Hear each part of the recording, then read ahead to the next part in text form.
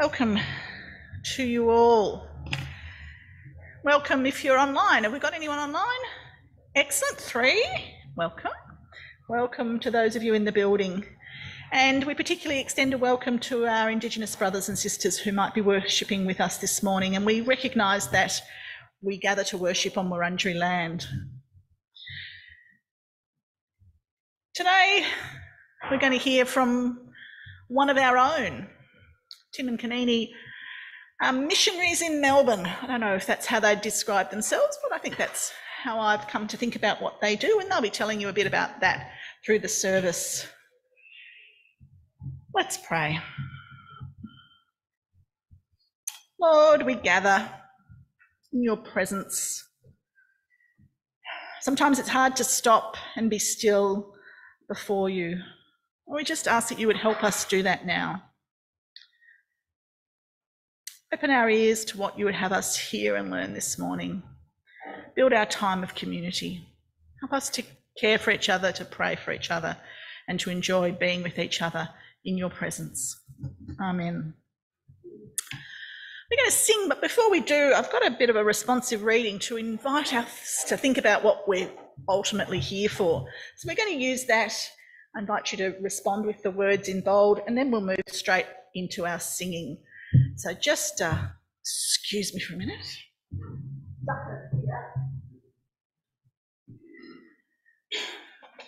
And I'm sorry, I didn't check the mics, but there we go. Our tech team have not let us down. I did have a copy of the reading for me to refer to. Here it is. All right, let's go.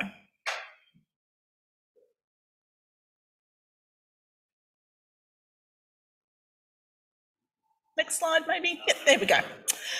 From different lives, we come to worship. From good weeks and bad weeks, we come to worship.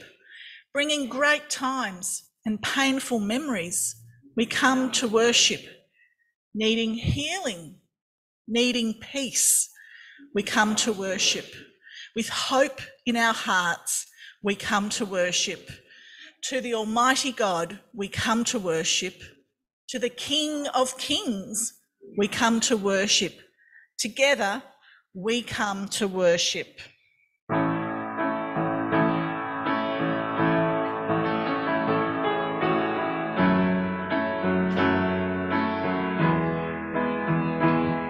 The splendour of the King, clothed in majesty, let all the earth rejoice, all the earth rejoice. He wraps himself in marvelous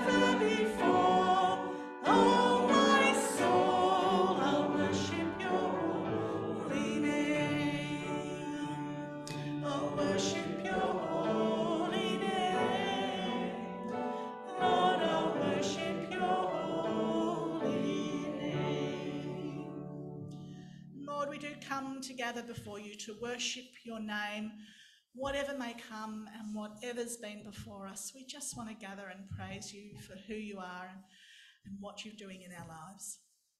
Amen. All right, we're not quite done. As I chose the next song, I was just thinking about, two things really. This song is called Christ Be All Around Me. And I was thinking about that image of the Spirit as comforter.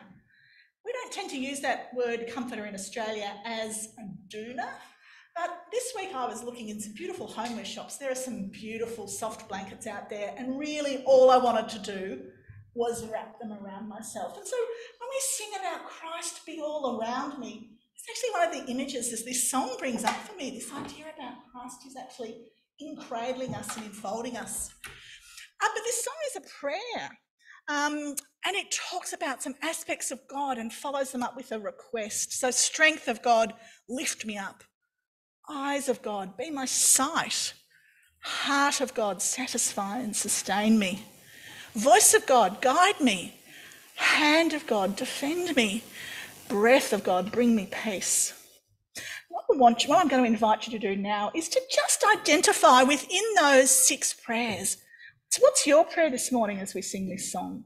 Which of those prayers is particularly for you today? And I'm going to read them out again in a minute. And if you're comfortable, just put your hand up if that's going to be your prayer in particular. You can choose more than one if you need to. I will be cranky if you put your hand up 6 times. I am asking for a little bit of discernment as we work through this. But what's your prayer? And as we sing it, as you sing each line, recognise it as your prayer for yourself, or maybe your prayer for someone else in this room this morning. Strength of God, lift me up. Have a look around if you want to see who's putting their hand up. Eyes of God, be my sight. Heart of God, satisfy and sustain. Voice of God, be my guide. Hand of God, my defence. Breath of God, bring me peace. This is our song, this is our prayer for ourselves and for each other this morning. Let's sing it in that light.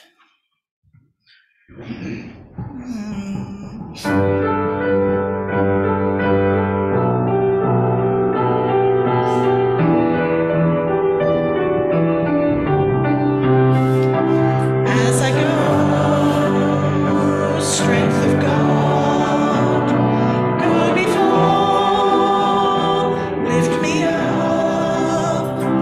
As I wake, eyes of God, look upon, be my sight.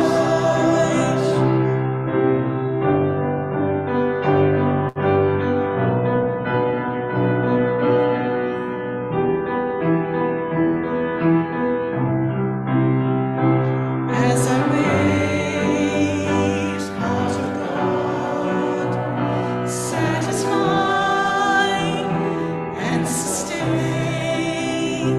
As I hear, voice of God, lead me on, be my guide, above and below me, before and behind me, in every eye that sees me. Christ be all around me, above and behind me, before and behind me, in every eye that sees me. Christ be all around me.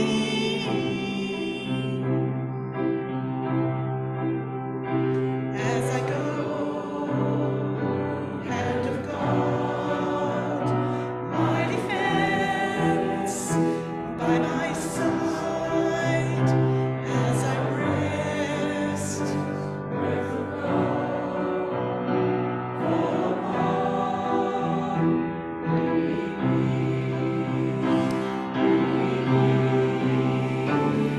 above and below me, before and behind me, in every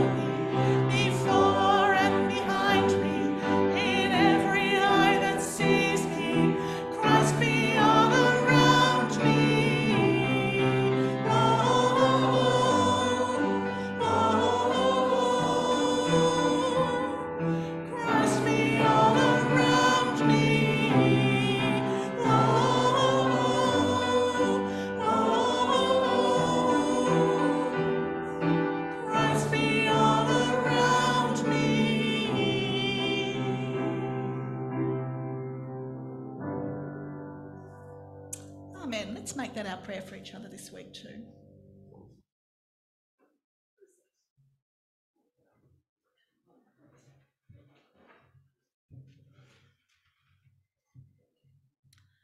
So, we've got a little bit of introductions to do this morning, and I've dragged out some welcome cards because you'd like to welcome a few people. We've got Amelia who's visiting us.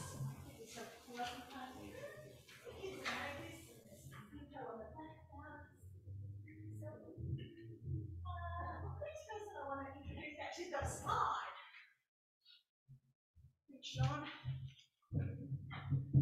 Oh, and sorry, we've got some visitors as well from Diamond Valley.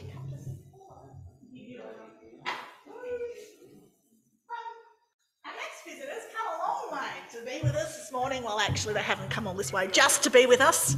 But Jimmy's here. Some of you met him yesterday. Jimmy's from Kibale in Uganda.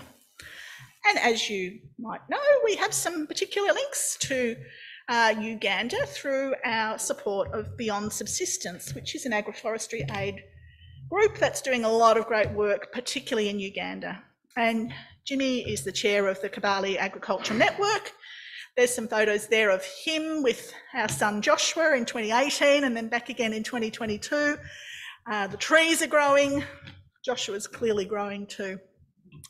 Jimmy's in Melbourne because he's also with Rotary, and he's the president of his local Rotary group. And I don't know if you knew, but the Rotary International Convention's in Melbourne next week.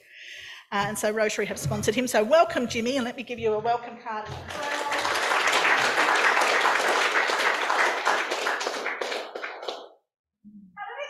Is not actually a welcome as such, it's someone very familiar to many of you, but there's a slight difference in something we're asking this person to do, and so we're going to reintroduce them too. Jonathan?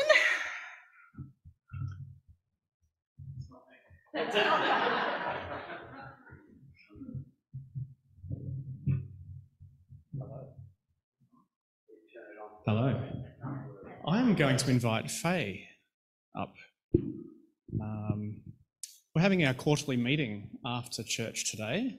Everyone is welcome. We're going to have some soup and bread, I believe, so that's going to be awesome. But one of the exciting things we're going to do is vote on Faye becoming a deacon.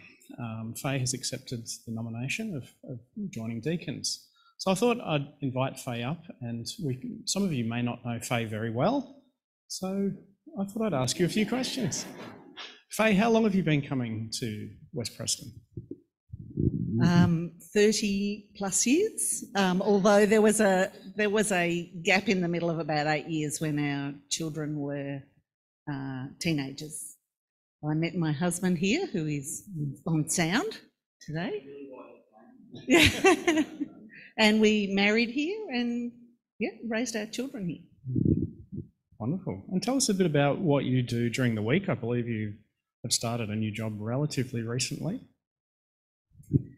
Yeah, I was at a bit of a loose end at the beginning of the year in February and looking for something a bit different to do. And my sister, who was acting principal at Cairo Christian School in Druin, said they were desperate for learning support people in the classroom. And would I consider going down there a couple of days a week and working in a particularly difficult Year 8 classroom with some boys who were reluctant learners. So I'm there 2 days a week and I do some admin for them from home 1 day a week. And I stay overnight with my sister, which is an added bonus. And you have some very interesting qualifications. Can you tell me, you are one of the most creative people I know. Can you tell us about your qualification that relates to that? I recently completed a fine art degree with honours in gold and silversmithing. So I'm a jeweller who is not wearing any jewellery today. So for all your custom jewellery needs, maybe not. So you've been here a long time. Tell us why you've stayed for so long and what it is you really value about West Preston Baptist Church. I was thinking about this question because I was given a bit of a heads up on it. So I was thinking there's three things I think that I really value about this place. One is that it's a place of spiritual nourishment where I can grow as a child of God. It's also a place of acceptance and care. I love the people here and I know that I am loved. And it's also a place of service. There's a place for me and for everyone to serve, whether that's in the church, whether it's in the community or in the wider world. So growth, acceptance and service. Wonderful. Thank you so much, Faye. And we look forward to welcoming you onto Deacons with your vote. Thank you.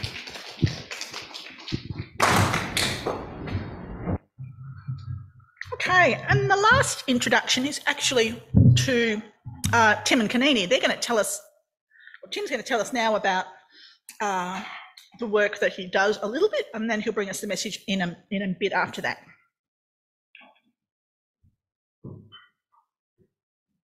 Well, thank you. It's wonderful to be able to share about this. And first of all, thank you to all of you, because a little while ago, you voted to support us financially, partner with us financially in our work, which is remarkable because I know a lot of you have no idea what we actually do. So there's a lot of trust and affirmation there. Thank you. Well, we're with the Navigators. The Navigators, it's not so much an organization, it's really a discipleship movement. And I'll share a little bit more about how they started during the message. But we work with international students, young professionals. We're based around Melbourne University. And a lot of what I do, it's not so much the Bible study groups, although we do have a community there. It's more what happens outside of that, the one-on-one meetings to disciple people. Our ambition is to disciple people so that they will in turn disciple others in their natural networks. So I've been in this work for nearly 14 years now. About half of that was part-time, and then more recently going into full-time. Kanini was heavily involved, as were the children when they were younger, but now it's a bit more difficult, also because we've moved further away from uni. Food is a very big part of it. We get together every Thursday night. We have dinner, we'll have some games, and then we'll have some kind of Bible study or workshop that's designed to be a safe place for people to bring their non-believers, just to get exposed to other believers and get exposed to Jesus. It's also at those community gatherings, it's also a time when the believers can learn to stretch their legs a bit, have a go at teaching or leading a Bible study and things like that. But as I mentioned, the main thing that we do, and the main place where the fruit comes from really, is in those more personal, private meetings outside of the community gatherings. And so I'll share a bit more about that later. And see if I've missed anything. Discipling people through the stages of life. Unfortunately, a lot of university ministries, they'll welcome the students and they'll journey with the students, but when the students leave, it's adios, goodbye, and there's no further contact. We believe discipleship needs to go on further than that. And so there's actually a parents group that we're starting to form from alumni who have graduated, they got married, they've had kids, and so just helping them to navigate that new phase of life with Christ at the center. Yeah, I think that'll do for now. Thank you.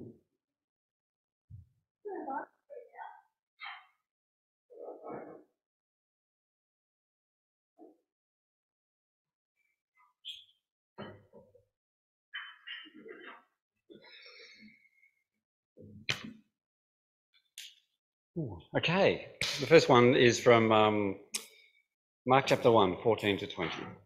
Later on, after Jesus' time in the desert, after John was arrested, Jesus went into Galilee, where he preached God's good news. The time promised by God has come at last, he announced. The kingdom of God is near. Repent of your sins and believe the good news.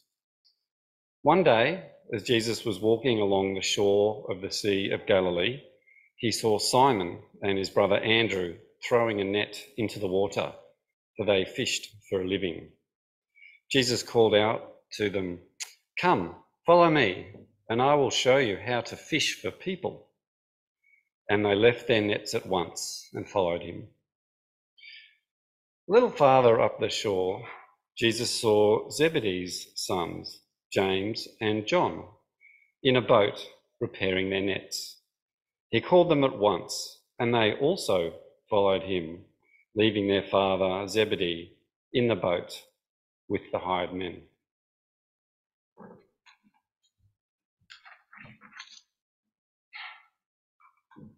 So this is a reading from Mark 2, 13 to 17. Then Jesus went out to the lake shore again and taught the crowds that were coming to him. As he walked along, he saw Levi, son of Alphaeus, sitting at his tax collector's booth. "Follow me and be my disciple," Jesus said to him. So Levi got up and followed him. Later, Levi invited Jesus and his disciples to his home as dinner guests, along with many tax collectors and other disreputable sinners. There were many people of this kind among Jesus' followers. But when the teachers of religious law, who were Pharisees, saw him eating with tax collectors and other sinners, they asked his disciples, "Why does he eat with such scum?" When Jesus heard this, he told them, "Healthy people don't need a doctor, sick people do. I have come to call not those who think they are righteous, but those who know they are sinners." And the last one is from Mark again, chapter 3, 13 to 17. Afterward, Jesus went up on a mountain and called out the ones who wanted to go with him, and they came to him. Then he appointed 12 of them and called them his apostles. They were to accompany him, and he would send them out to preach, giving them authority to cast out demons. These were the 12 he chose: Simon, who he named Peter, James and John, the sons of Zebedee, but Jesus nicknamed them sons of thunder, Andrew, Philip, Bartholomew, Matthew, Thomas, James, the son of Alphaeus, Thaddeus, Simon the Zealot, and Judas Iscariot, who later betrayed him.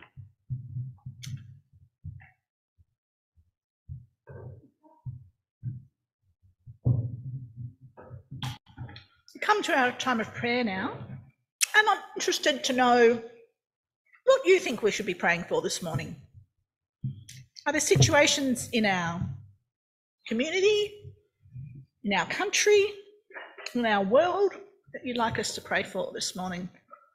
Kids, you're very welcome to call out some thoughts too about things we could be praying for. But I'm inviting you to shape our prayers this morning.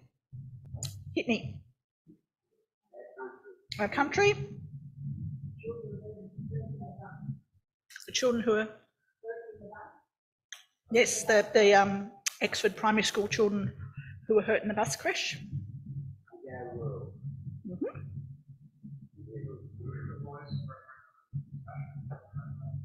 Yep.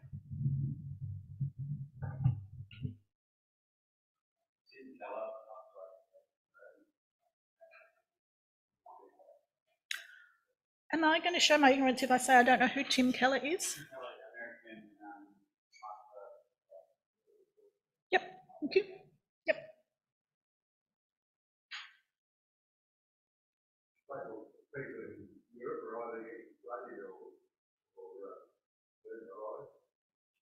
Floods and heat waves, isn't it? Yep, terrible.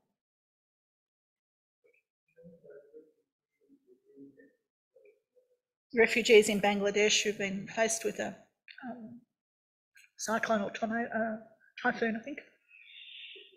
Yes, Cliff?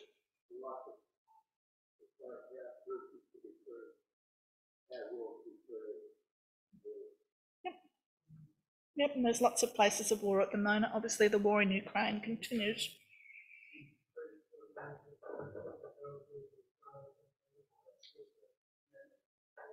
Yes. Eliza is a high school student who was crossing the road and got hit by a car and had really quite catastrophic injuries, brain injuries, and she's in from Diamond Valley Baptist, and the community I know is really trying to support her and her whole family.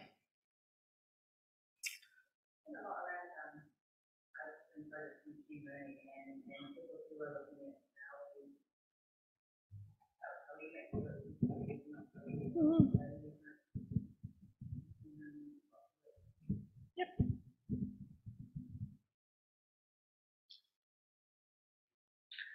Isn't it great, you know, that God cares about Eliza and the use of artificial intelligence and everything in between? Like, I just find that quite amazing. So for those online who might have missed some of the things people have called out, we've mentioned our country and our world. With the children injured in the bus crash this week in Melbourne, the Voice referendum, Tim Keller, a US preacher and teacher, has died. Europe, floods, heat waves, refugees in Bangladesh have been hit by a typhoon. We're praying that the world is free of war, thinking about Ukraine. And you know that these new technology of all sorts is actually harnessed for good things and not for harm. Yep.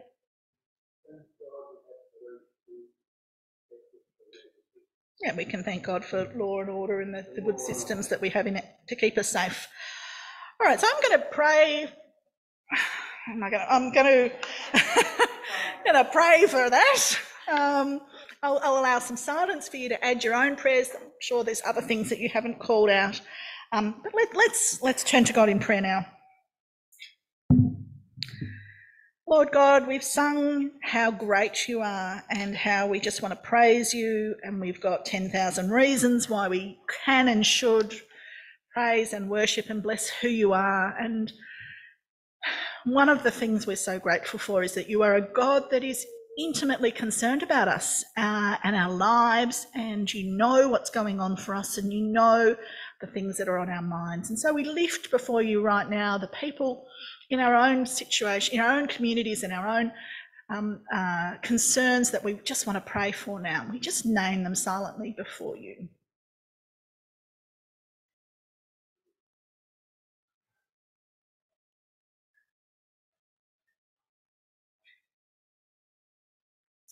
Lord, people in our local community are hurting, and we've heard some of that makes the news, and some of it doesn't ever hit a headline. But we lift before you the kids and their families have been injured in the bus crash, and some of them have had their lives changed, irreparably. And we just pray that you would be a support for them.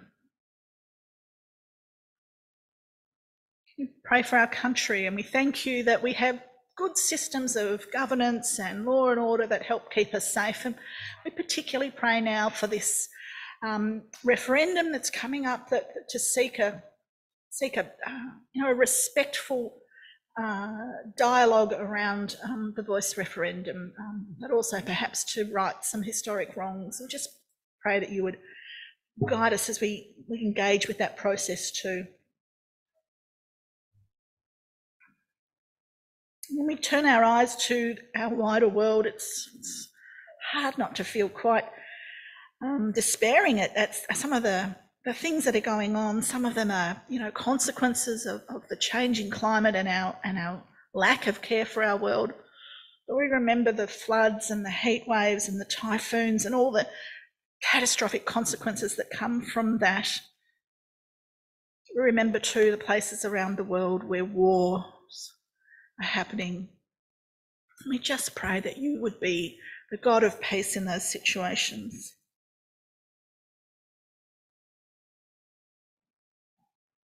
And Lord, as we've heard in our readings, you've called people from many walks of life to follow you and to prize people as precious ones, to seek, find and restore.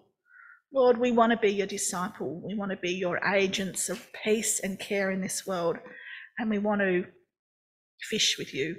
We ask for your Spirit's help in all our prayers this morning. Amen. Okay, we're going to be sending the kids out this morning, and as always, we have someone who thought about what's going to happen out there. We'll call them the leader, but they need a helper. That person has no special qualifications. They just need to put on the helper's hat.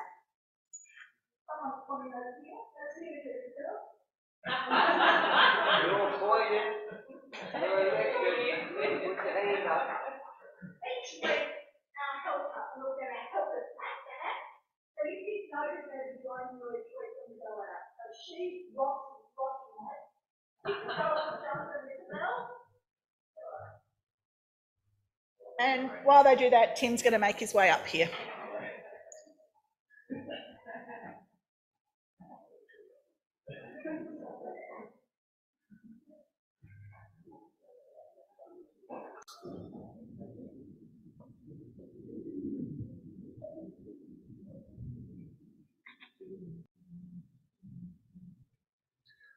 Well, you all should have got a sheet with the wheel on it. You got one? Excellent. Jadari and Nova did a good job handing those out. Now don't get too excited because you don't actually need that till right at the end of the message. But just keep it there and I'll prompt you, or you'll know when it's time. Well, 1933, nearly 100 years ago, a man named Dawson Trotman met with a young sailor in the US Navy named Les Spencer. Les had heard that Dawson can help him grow to become a soul winner, someone who brings people to Jesus. But being in the Navy, Les was often away for long periods of time. But during his leave, he would have 6 weeks of uninterrupted time on shore. Now Dawson, well, he was a petrol station attendant in California.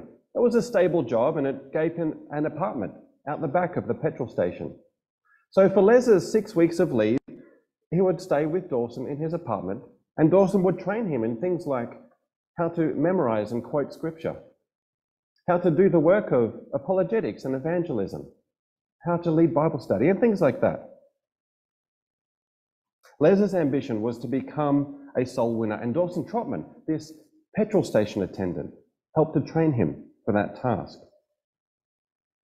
When Les would go back on the ship, he would practice the things that he learned from Dawson, and Les led a number of his fellow sailors to Christ. And one of them had known Les for quite some time, and he noticed the change in Les's life. And he asked Les, what's the secret to this change? So to answer the question, Les brought this man to Dawson Trotman and said, Dawes, teach him what you taught me. And Dawson simply replied, no, you teach him.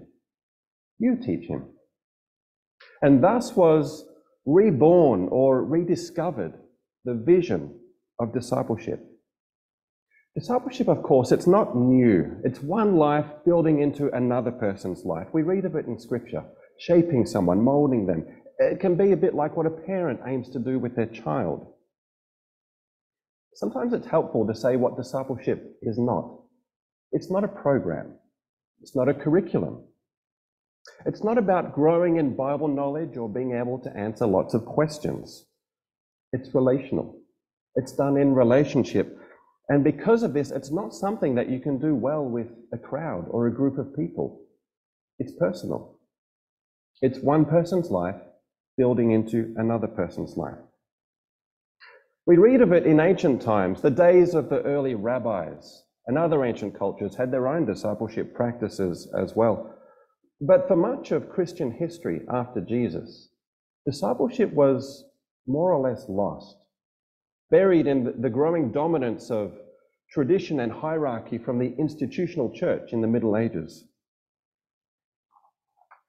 But today, many churches speak of the need for discipleship, but that was not the case 100 years ago, in the days of Dawson and Les. In those days, the big message was, get the gospel to the masses, gospel crusades, gospel rallies. And it's in that era that the Billy Graham crusades flourished. And there may be some here who came to Christ through the Billy Graham crusades. But no one was talking about discipleship or following up believers. They hadn't been for centuries. It happened here and there as someone took someone else under their wing, but it wasn't a well-considered part of the equation, so to speak. That is, not until this young man, Dawson Trotman, discipled Les Spencer and taught him how to disciple others. Within the next months, Les had won a dozen of his fellow sailors to Christ, and each one was discipled and taught how to disciple the next. The ship they were on was the USS West Virginia, Before long, 125 sailors on that ship were being discipled and discipling others. Within several years, there was a discipleship movement on 50 ships of the US Navy. And by the end of World War II, over 8,000 people across various ships and bases were experiencing the personal reality of life-on-life discipleship and learning to do the same. The Navigators is a discipleship ministry, a discipleship movement. Today it's in over 100 countries, but it's those ships of the US Navy where the Navigators were born, and Dawson Trotman is the founder nearly 100 years ago. While this discipleship movement grew, Billy Graham in his gospel crusades was winning tens of thousands of people to Christ every year. But Billy Graham was unable to sleep at nights. He spoke of the burden that weighed on him, this burden being the thousands of people whom he was bringing into the kingdom through his crusades, but who he said were left as spiritual babies, no one to be their spiritual parent, as it were, to nurture them and care for them, no one to help them be grounded in the faith, no one to equip them to grow themselves in the faith, no one to equip them to help others grow. Billy Graham knew Dawson well, and he knew of the great discipleship movement that was being birthed there. So Billy went to Dawson and said, "Dawes, you have to help us with our follow-up." And Billy continued, "You see, Dawes, I've been studying the great evangelists and the great revivals, and I failed to see that there was ever much of a follow-up program. But we need it. We need it. We're having an average of 6,000 people say yes to Christ every month. We need your help, Dawes." And Dawson replied, "Billy, I can't follow up 6,000 people. My work is always with individuals and small groups. I just don't have the time. You're going to have to ask someone else." Billy and Dawson went back and forth like this on a number of occasions until one time Billy grabbed Dawson by the shoulders and says, "Who else will I ask? Who is majoring in this?" And Dawson knew he had been majoring in it at a time when no one else was. So Dawson and his team put together a small follow-up pack, verses to memorize and instructions on how to memorize scripture, some simple Bible studies on key promises from God and the like. It wasn't full discipleship. It was more like throwing a survival kit to someone. But for these thousands and thousands of spiritual babies coming from Billy's crusades, it was a great step in the right direction. And before long, other Christian groups began to see the need and the impact of discipleship, ordinary discipleship in the normal walks of life. And so other disciple-making movements began to flourish. Movements like Campus Crusade for Christ, now called Power to Change. But discipleship itself, it's not new. As I said, it goes back to ancient times. All the rabbis did it. In fact, part of the expectation of being a rabbi is that you would have your own disciples, your own following of people who wanted to learn from your life in particular. The idea of being someone's disciple was that you were there to receive whatever their life could pass on to you, whether it's wisdom or insight, methods, techniques. There was a blessing in ancient Israel. I'm going to bless you all now. May you be clothed in the dust of your rabbi.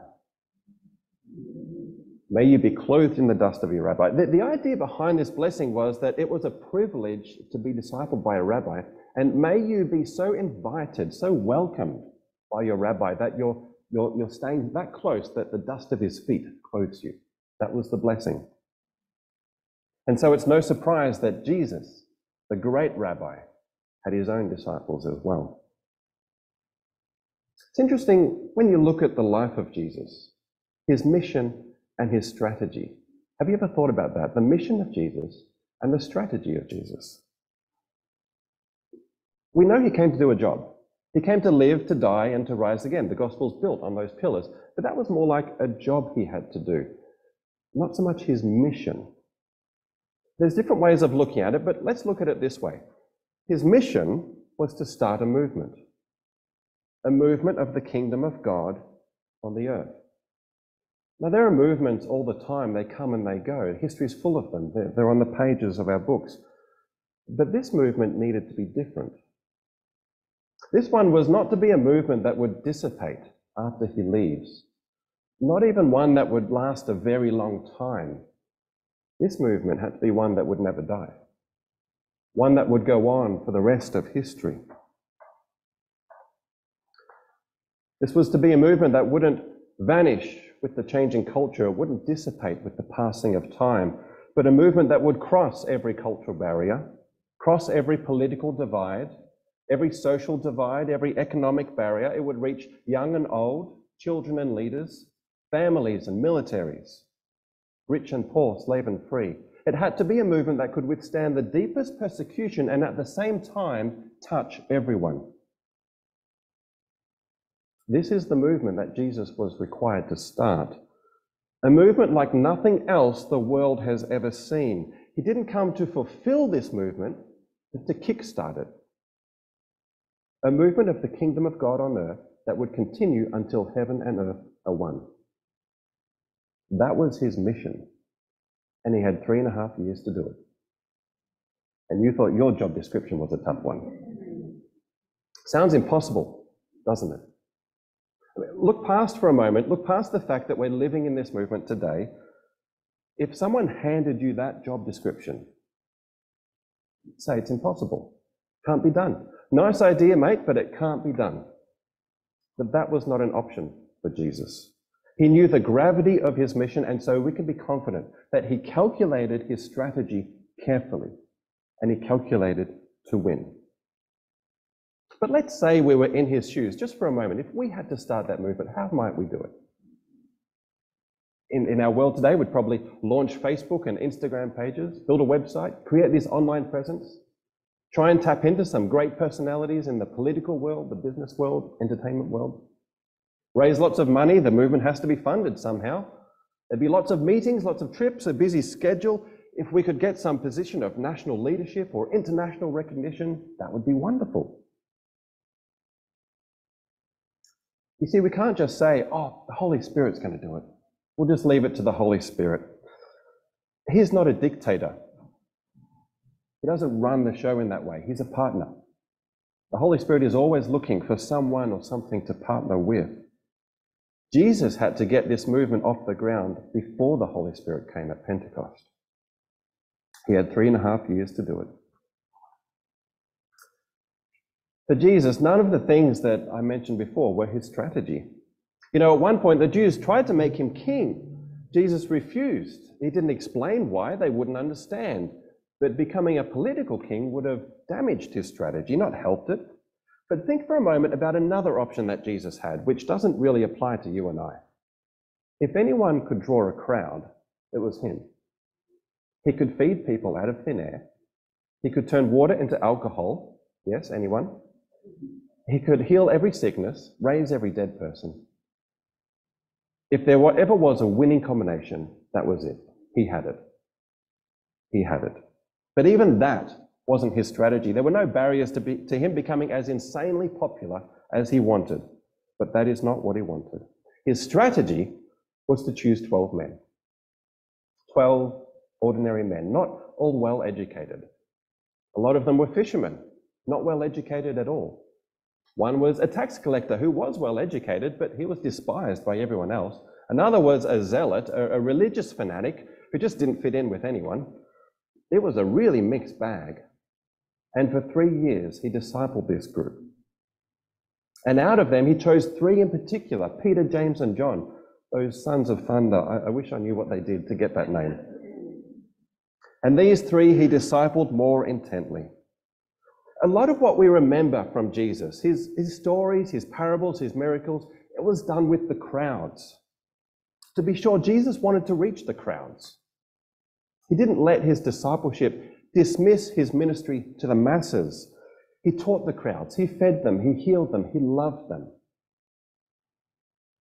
But his mission was not going to succeed ultimately by ministering to the masses. His winning strategy had to be deeply personal. He wasn't calling people to an ideology or a theology or a doctrine. He was calling people to someone, the Father God. His strategy had to be deeply personal. His mission was ultimately to win the world, but what this looked like on the ground day to day, was to train 12 men, and 3 in particular. And it was through them and their work with others that the masses would finally be reached. The 12 went with him everywhere. He spent far more time alone with them than he did with all of the crowds in all of his travels. He was discipling them, and he was training them to disciple others. Do you see his strategy? His strategy was people. Ordinary people, in whatever walk of life they were in. People who would follow the master, and therefore people whom others would follow. The success or failure of Jesus' mission overall, it hinged not on his work with the crowds. It hinged on the success of his discipleship of those 12. He put all of his eggs in one basket, so to speak. I hope we get that. He invested deeply in a few in order to reach the many. That's the principle. He invested deeply in a few in order to reach the many. This mindset of discipleship, it permeates the New Testament. It's like what Paul said in Philippians 4, verse 9. Whatever you have heard from me, or whatever you have learned or received or heard from me or seen in me, put it into practice. And again in 1 Corinthians 11:1, follow my example, says Paul, as I follow the example of Christ. There are many examples in the New Testament of this life on life, one life shaping other lives. But a classic verse that really captures this sense of discipleship in the New Testament churches, it's 2 Timothy 2:2. And the things that you have heard me say in the presence of many witnesses, entrust to reliable people who will also be qualified to teach others. Paul here expresses 4 generations of disciple making. The things you've heard from me, that's generation 1, have been passed on to you, that's generation 2. You should pass them on to reliable people, generation 3, who will also be qualified to pass them on to others. Spiritual generations. This is how the early church thought. This is how they worked. One person passing to the next. Paul uses this word entrust. Entrust these things to faithful people as if you're passing on something of value. And when you entrust something to someone, there's responsibility attached to it. You've entrusted them with something and they have the responsibility to do with it whatever they're supposed to do. Do you and I look at the growth that we have received and see it as something of value and something that has been entrusted to us, with the expectation being, like what Paul says, that we will pass it on to others? You and I have been entrusted with the spiritual growth we've received. In Matthew 4:19, Jesus called his first disciples and he laid out his personal goal for them. Come follow me, Jesus said, and I'll make you fishers of men. He's inviting them into a discipleship relationship where he can shape them, mold them, train them so they can reach others. That was the start of his ministry. And then at the end, just before he ascends to heaven, he brings a sharp focus back to his strategy. And he brings together all he's been training in them and teaching them for 3 years. Matthew 28:19, he says, now as you go, make disciples of all nations, make disciples to the ends of the earth. Jesus had his sights set on winning the world, and his method was people. Can you imagine that? Such a high and lofty goal, unite heaven and earth in one, and his method was people. Ordinary people in ordinary walks of life, just like you and I. I'm not a pastor. I've never been to Bible college. Ordinary people discipling others in partnership with God, but in the context of everyday life. In Jesus' closing remarks, he instructed his disciples to teach others everything he's taught them. That includes the command to go and make disciples. Wrapped up in all this is the idea that in Jesus' mind that his disciples will be reproducers for Christ. That's his strategy. We can start with non-believers. We can start with believers. It really doesn't matter who. The goal is to be bringing people closer to Christ, because that's what's on his heart. I love it that Jesus didn't write a book. He didn't set up a new Bible study course. He didn't start a church. He didn't build a Bible college or lay out a curriculum. His winning strategy was not the latest ministry method, nor college degrees. These things are all helpful. but they weren't centre stage. There were no qualifications that he required, except for two: that we be ordinary people who follow the Master, and that we be ready and sensitive to help someone else do the same. In the Navigators, when we disciple someone, it's not so that they can come on board as staff with the Navigators. It's not trying to build up an organisation. We disciple them so they can disciple others in their natural networks. And of course, I have to practice that as well. Outside of my job with the Navigators, I have to be discipling people if I'm going to live what I preach. And so there's a number of other Aussies that I disciple. But to finish off, there's a model that we use, and you can pull out your papers now. And if you don't have a writing implement, now's a good time to get one. There's some blanks that I'll help you to fill in. This is a model that we use just to help us remember what to give attention to in discipling someone. It's a model of a wheel with Christ at the center. The rim of the wheel represents the faithful Christian in action. The rim, that's where all the action is. That's where the rubber hits the road. But where the wheel gets its power from is the hub, the center part. And what connects the hub to the rim are the spokes. Pardon the engineering lesson. So in the center there, you can write Christ the center. He is the hub. He is where the power comes from. He is where the vision comes from. It's his model, his example that we follow.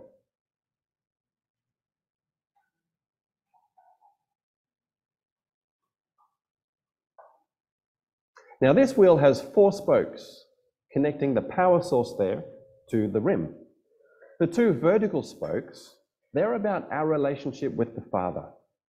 Think of it as an up-down, up-down.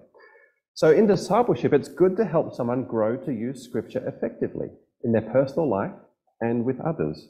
Scripture is so often the tool of choice for the Holy Spirit. So in that top spoke, you can write the Word or Scripture or something to that effect. And then the other vertical spoke we have there, you can write prayer. To encourage and build our prayer life, taking it more from an activity to more of a lifestyle of a heart. So they're the vertical spokes, our relationship with God. Then the 2 horizontal spokes, they're reaching out. So think of that in terms of our relationship with people. So the one on the right, you can write fellowship. Fellowship. 2 or more fellows in one ship. That's how I think about it. Fellowship, it's not about friendship per se. It's more about people joining together to do something because of a common goal. Like people on a ship. They're working the ship, they're working it to get the ship going in a certain direction. Propelling each other towards the same goal. So that's fellowship. And then the other horizontal spoke, the one on the left, is witnessing. Practicing telling God's story. Practicing telling my own faith stories. Helping our spiritual life become natural, not compartmentalized. So that's the wheel. And when a wheel kicks into action, the spokes all get blurred up. You don't really distinguish them so much, but you do see the hub and you do see the rim. You do see Christ in the center. Now, as neat as that diagram is, Dawson Trotman came up with that actually, and it works. So that's why it's still around. As neat as that is, there's still one key ingredient that's missing. And that is the vision of spiritual generations. That discipleship is not about spiritually babysitting someone, but it's about helping them learn to grow in their own life and learning how to pass it on. So when I first start meeting with someone, they often think they're there for me to just help them grow in whatever sense they have in mind, but I'll drop a seed of spiritual generations, the vision, and I'll tell them, look, I'm meeting with you and I'm really grateful, I love this, but I'm hoping that you'll do this with someone else one day, because you can and because the Lord wants it. So the vision of spiritual generations. To bring all of this together, in the NAVs, we like to use these 3 taglines: ordinary people, transforming lives, spiritual generations. And in my mind, that really sums up what our ministry is about and what we want to encourage every believer to do in one capacity or another. Ordinary people, transforming lives, spiritual generations. So I thank you, and Kanini thanks you for partnering with us financially in this work. And I hope that this message has opened your eyes a little bit more to Jesus' strategy. I find there's so much in his strategy that even I don't grasp. And I hope that this has inspired you as well to think about the growth that you've received and see it as something of value that has been entrusted to you that you can pass on to others in some way. Thanks, Cliff. All right, let's pray, shall we?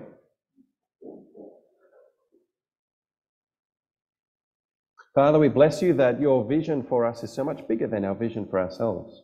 When you thought of transforming the world, your chosen strategy was people. Though we feel small, we feel like we often don't have anything to give, or the opportunities in front of us, they can be daunting, we can be afraid of them. But I thank you that your passion and your vision for us is so much greater than that. And I ask that each one of us would seize the opportunities that we have to bless and encourage believers around us, to urge them and challenge them, and where the relationship allows it, to hold each other accountable. And that you would help us to be excited at the opportunity that you give us for our life to, in a sense, be passed on in some way to those around us, whether they're believers or non-believers, that we would have in our sights the ambition that whoever we're around, that our goal is to simply lead them closer and closer to you. Thank you. Amen.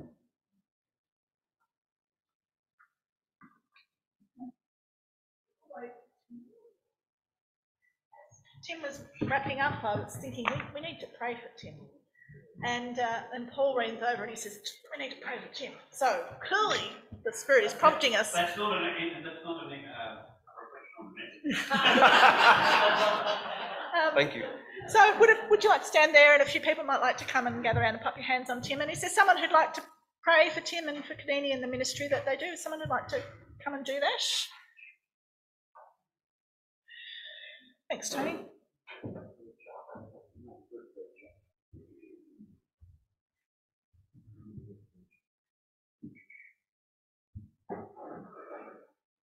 We can't have the whole church.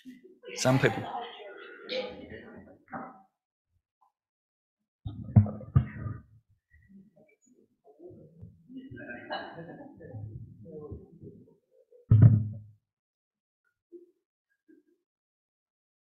Let's pray.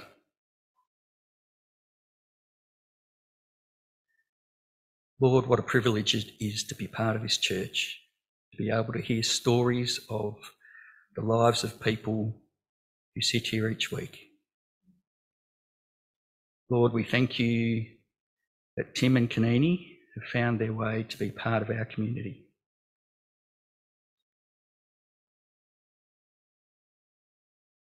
We pray that the spirit that's within both of them, that clearly is striving to make disciples of others, may flourish. Lord, we pray for them in their everyday life, for the sustaining of a family of 5. May you be with them all as they journey through school with their children. Lord, for the vision that Kanini has brought to us to be supporting schools in Kenya.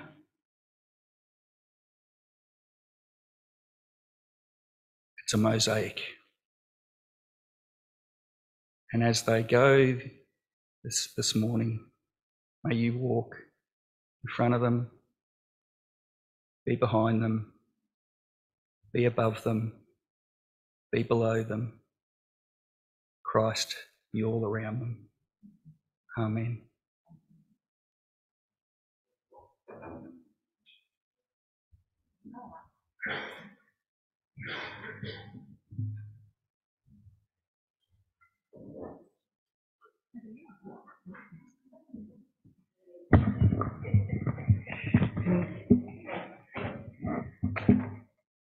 And now we come to time for communion.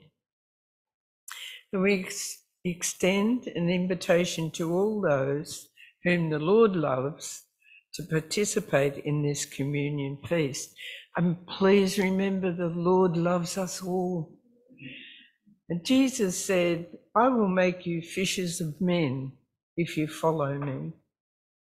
And today, just as Jesus called Simon and Andrew, James, John, and then Levi, and eventually the 12 to follow him, Jesus still calls us to follow him.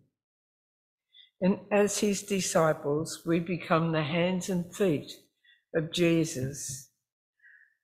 And in so doing, we maintain the presence of Jesus in the world. Jesus, on the night he was betrayed, took bread. After he had given thanks, broke it and said, "This is my body, which is broken for you. Do this in remembrance of me." Let us give thanks. God of all creation, we thank and praise you for the love and compassion you abundantly share with us. And as we take this bread and drink the cup, which passes from hand to hand, may we remember what we are doing. As we remember, may we feel the presence of your Son, Jesus, and in the act of sharing, may the Spirit of our living Lord pass from heart to heart. Amen. Can we please have some service for the communion? Thank you.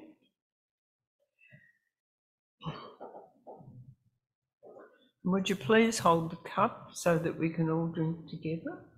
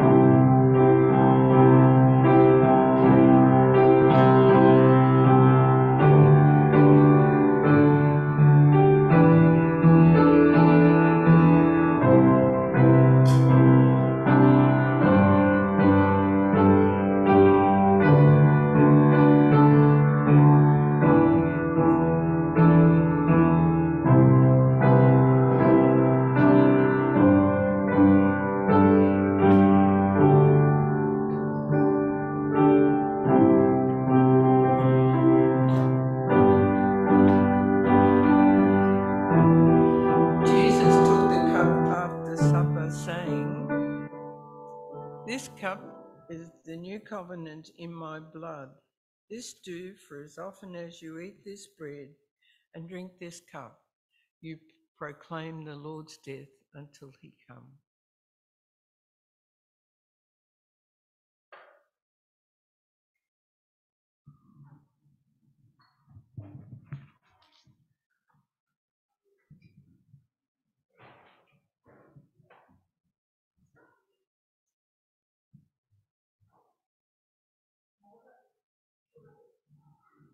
thought we'd sing a song that is a discipleship prayer as we finish up. It's called Build Your Kingdom Here.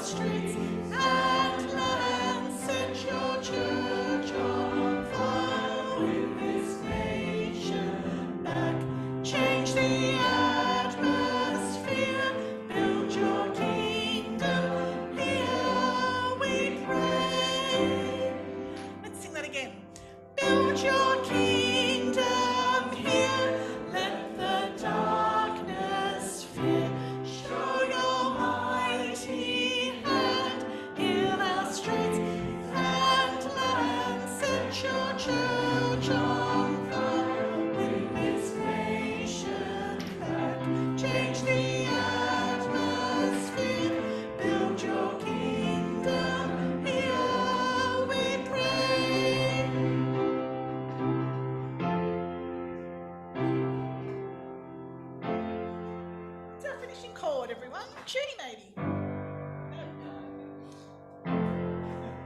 It's going to have to do it. Maybe it's a C. There, it's a C.